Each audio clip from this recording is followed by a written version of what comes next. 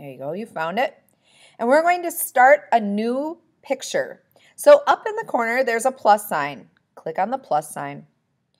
If your format isn't correct, you can click on the format. It'll make it vertical or horizontal. We're going to choose horizontal today. So once you find horizontal, hit the word create. It'll bring you to a page that looks like this. Now, there's a couple of things that we need to do right away. First, we're going to import our picture. So up in the right-hand corner, you'll see the little picture symbol. And we're going to grab an animal picture for this project. I'm going to increase it. That looks good. I'll leave it right there and accept it. Now I need to change my brush. So down below we have a paint palette right here. And for the first color that you're going to choose, please choose black.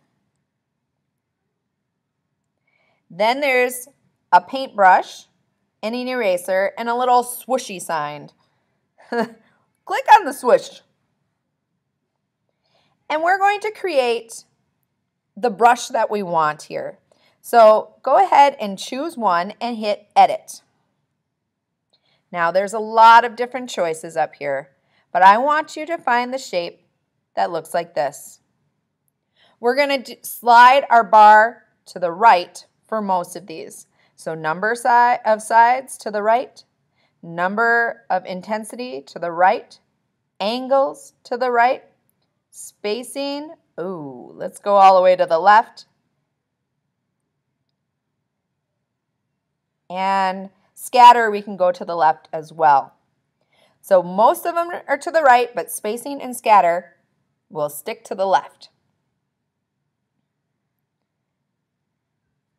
The next thing that we have to do is get the right point value for it.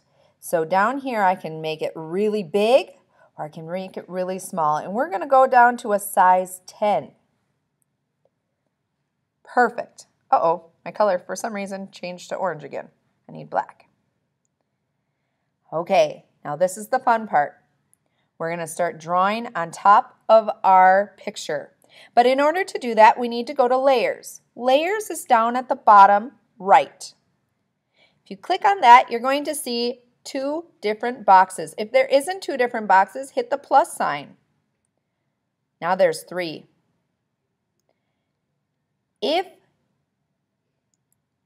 Let's just hit the plus sign. We'll go open up a new layer. So we want that new layer, the number 3 or the top layer, to be shadowed in with blue.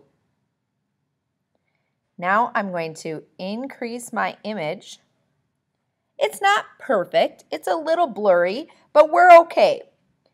Now I'm going to take my finger and start drawing on top. Ooh, I think it switched my brush on me.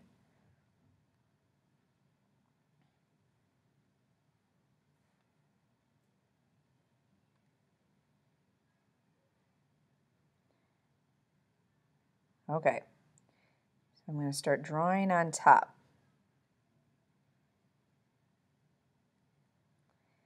Now, anytime that you're drawing, you want to go nice and slow.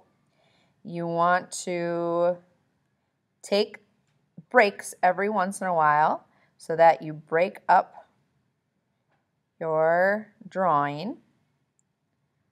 So I'm going right along the edge. Now, I even want to go into that beak. So I can go smaller than 10. You just usually are not going to go bigger than 10 as you're drawing. So now I'm going in here and making some of the details. I think I like that size a little bit better for my eye, so I'm going to go back into erase, increase this, and I'm going to get rid of some of that eye that I made before. Go back to brush and draw in exactly the shape that I want. When I pull back, now I need to get that same size again. So 10 is my go-to size. I can always go back to 10. I'm going to continue to make lines around my object. Uh-oh, I made a mistake.